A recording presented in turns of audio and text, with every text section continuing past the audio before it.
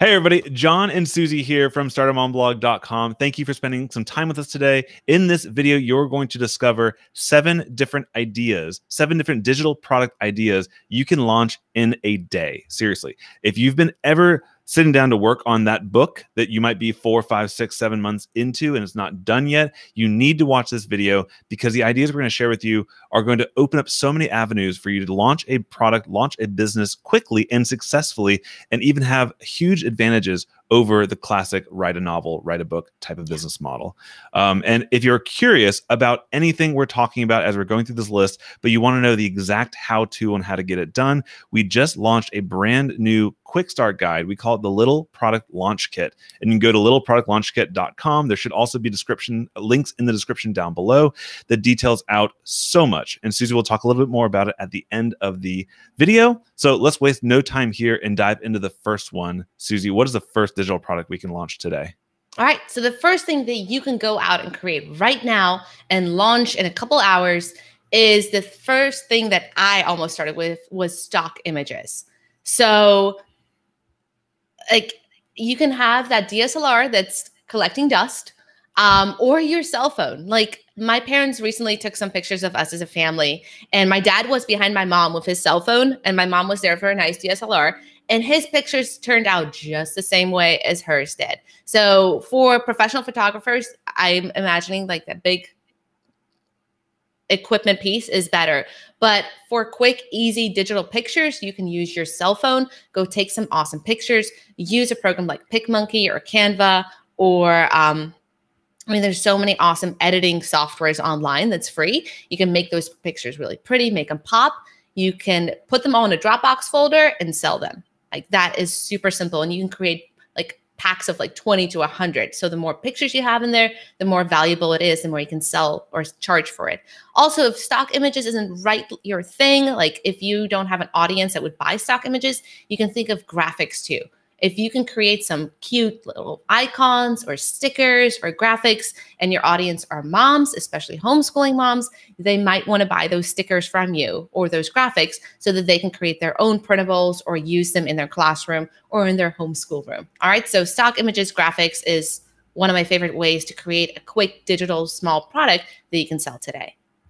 That's fantastic. Okay, number 2 is if you want to launch a course or if you want to be able to create some transformation in your audience at some point, the idea about sitting down and creating a course can be overwhelming. So this topic is kind of like the sampler platter, the appetizer to creating a course. And I love it for so many reasons. So this is actually a live virtual workshop where essentially people will buy tickets to sit down with you. And it could be a room of 20 people, a room of 100 people. It doesn't matter because what you're going to do is you're going to go live with them and teach through the concept, help them achieve some result that you can do in an hour to maybe 4 hours or maybe a couple sessions, whatever it takes to do it. The beauty of this is you don't need to sit down for months and create a course that you don't know if it's going to sell. You can essentially create a little outline, which we'll talk about later on in the list here. And that can be all you really need to get started. Then you can sell it. And hey, if they don't buy my free live workshop where they can work with me, it might not make sense to go and create a 45-hour course on that same topic. And also, if you're not a professional teacher, like I don't think any of us started out as professional teachers, but it takes some time. It takes some iteration. Susie and I couldn't speak like this when we first got started in this whole game, but through iteration, you can do these live workshops. And if you like kind of fumble an explanation like I might have just done a second ago, it doesn't matter because your students are going to ask questions. They're live. It's not some pre-recorded content that might be boring. It's engaging. It's higher value than just a pre-recorded video could be. And then you can iterate, make it better, make it better. When it's finally perfected, you can sell that evergreen. So it's very low risk, very high reward. I love it. What's the next one, Susie? All right, so next one is if what John just said, all those benefits you can get, but if you're scared of doing a 3 to 4 hour workshop, or maybe it's a little shorter than that, but you're scared of like, okay, I don't have the confidence to teach everything in that one day, you can spread it out over a 30-day challenge. And you can create a quick little Facebook group, have a limited amount of people that you want in there. That creates some scarcity. And what you would teach in that workshop or in your future course or in your ebook, you can spread it out over 30 days in a special private challenge where you can be with your group of students for 30 days and you can teach a little bit every day. You don't have to go live every single day. Maybe you go live once a week. So that would be 4 lives. Maybe you give them a free guide, a printable, as they can work through it when they're in the challenge. But launching a challenge to get your students from point A to point B, again, is that transformational thing that then can give you the confidence to launch a bigger product like a course or an ebook, or it's just a great way to test out your strategy. Like, does your method work? Do your people like it? You're engaging with your audience in that group, and that gives you testimonials, it gives you feedback. It's just this fantastic way to create that product if you don't even have it yet. And just on a little side note, if you're thinking, gosh, I don't even have an audience yet, how am I going to launch these small digital products? You can use any one of these small digital products, and instead of charging for it, you offer it for free.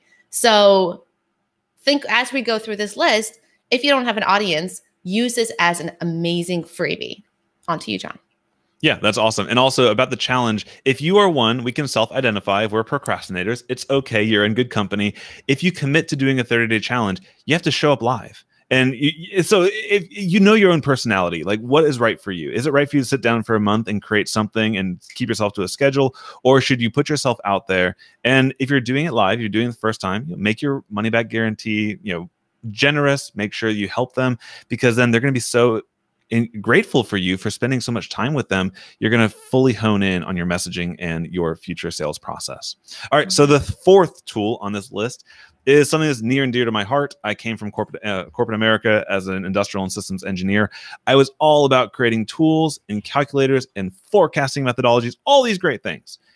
They work really well in the entrepreneurial space as well. So if you can create a spreadsheet that helps somebody do something, if you can help them save 5 minutes a day or save a few brain cells from having to calculate things out by scratch, whether you're doing things with online business or in dieting, helping people track their macros or calculate their calories or recipes or organization, whatever your industry is or whoever you want to help, there's a tool out there. Just look at your phone and look at the apps that you're currently using.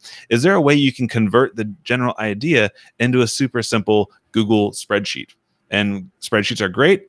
Pretty much everyone in the world uses Google, for better or for worse. I don't know if that's a scary future for us, but we'll see. Off topic here. You can make a spreadsheet, make it pretty, put some images in, put some instructions, maybe have a video that shows you how to use it. And then you can sell that spreadsheet where if you need to update something, you just update it and they can get the updated version. So it's a beautiful way to get launched. And this, like the hidden benefit here is courses and workshops and books and things like that. They all kind of presuppose that the person trusts you. The person wants to buy because they believe you can get that result. But what if, let's say, you're kind of starting out on your own and you don't really have that know, like, and trust factor built up yet? Calculators are great because the value is directly in the calculator itself. They don't care who put the thing together. If it does what it says it's going to do, it's a huge way for you to build up that trust, build up that gratitude with your future customers so you can then sell the courses and the workshops and things like that down the road. Yeah. On to you, Susie. Thanks, babes. And I love the calculator idea because it's not just like an ebook. They print it out once and they use it. If they really like that calculator, they'll come back over and over again to use it. Say, for example, it's this meal plan that you help them put together and it figures out all the macros for the meal for the week. They're going to come and use that every single Monday or whatever day they do. So calculators and tools, I really like that. Maybe that's just because we're spreadsheet nerds. Probably. All right. Next one is done for you templates. All right. So you can create templates that your audience can then customize to their own liking and they can use it. I can think of like pin image templates, printable templates, email templates, website templates, logo templates, homeschooling templates that you can sell to homeschooling moms that then can adjust that with maybe you have a customizable place where they can put their own kid's name in. And instead of they just get this generic template that they have to print out, they can customize it to their own child. And they have multiple children, so they can they buy it once from you, they get the nice little template, and they can use it for each kid. So think of your audience. How can you create a template or done for you product that they can then customize to their own liking and then use? So awesome. really And if that's a little meta for you, Susie will explain at the end of this list of exactly how you can get started with that. That doesn't even make any sense, because as I'm looking at it, it's like, I get spreadsheets, but done for you templates is a little bit trickier. So stay around till the end to hear more about how you can do that very easily and for free. All right. So the next one on the list is mind mapping. All right. So again, this is me trying to be both sides of the brain. In general, I like these very structured lists, but mind maps are hugely valuable. So basically, what is a mind map? So it's a way for you to break down a complex topic in a very structured and visualized way. So, you've got your little main idea, and it branches off to little sub-ideas and sub-ideas from there. And what happens after you're going through and creating a mind map over your topic, whatever you're an expert in, what you want to become an expert in, what that does is it looks beautiful, first of all. It also allows people who are not necessarily the engineering minds to still be able to get value from it, understand a great topic, almost the same way they would get from an ebook, but it doesn't require you to sit down and write hundreds of full pages. You basically outlining out your ebook or your course or whatever your big product is, but you can actually sell that mind map itself for, a reasonable, 7, 17, depending on how in-depth it is.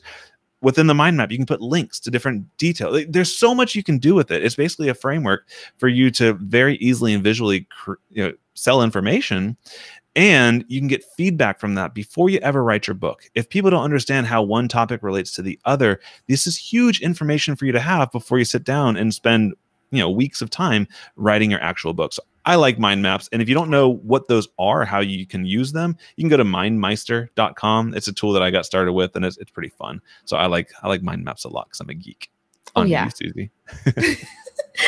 I think mind maps are fantastic because when people see them, they're like, oh, what is that? Ooh, that's like all these little bubbles and everything looks so cool. And it's like this one concept that's just completely visually explained. And I'm a sucker for mind maps. And I'm like, oh, I need that. That's going to help me solve my problem because I can't even see it all in my head. And having somebody else break it down for me is fantastic. So I love that idea. You just came up with that. Well, you've had that idea, but you shared that with me today. And I'm like, we should do that. I like it. All right. Last one. Whoa. Last one on the list is my favorite, are printable packs. So what's a printable pack? It's a pack of printables. What's a printable? Is something that your reader, your audience wants to print out and actually use. The easiest thing that you can think of a printable is like a planner or a kid's activity sheet, coloring pages. If you're in homeschooling niche, or if there's just a plethora of printables that you can print out for kids that need to use it. I was talking to my homeschooling friend, and she's like, the reason why homeschooling moms like printables so much is because they buy it once and they can print it out multiple times because they have multiple children. So they feel that they're saving, or they are saving money because they don't have to buy the curriculum over for each child as they go through first or second grade. They can use that digital file and just print it all out again, and then print out the copies of the pages that they like the most. So kids activity stuff, planners, right? Isn't that cool? It makes a lot of sense. Planners for moms, homeschooling binders. We recently watched the Queen's Gambit. Oh, so good. It was so good. Now we're playing a lot of chess. Or we're trying. You can even have like a printable of like the best chess openings. Sorry, that was just on my mind. As very widespread use for that one. Anything with chess right now, how can I involve it in my life? If you think like holidays are coming up, you can create printables for that holiday. So people are starting to look for activities for their kids. What type of printables can I create for Christmas, for Thanksgiving, for the New Year? Just saw a book on Amazon, which I think is fantastic. It's a gratitude journal for kids. And I'm like, oh, that gives me all the good feels. I want to print that out so that my daughter can every morning do one sheet and she can do a little gratitude journal. And it's just a little picture. It's a little thing that she writes. She checks marks the date. So it teaches her like the calendar system. So think about printables that you can create for your audience to help them in their life. So mini transformations. All right. So that was the 7 things that we went over. Do you just want to like quickly recap them again, John? Just the names. Yeah, absolutely. So number 1, stock images. Number 2, doing a live virtual workshop. Number 3, having a 30-day or some sort of time-bound challenge on Facebook. Number 4, creating a tool or a spreadsheet or a calculator, something to help your audience with. Number 5, doing done-for-you templates. Number 6, a mind map to pre-sell your big signature product. And number 7, a printable pack to be able to do all kinds of fun things with printables.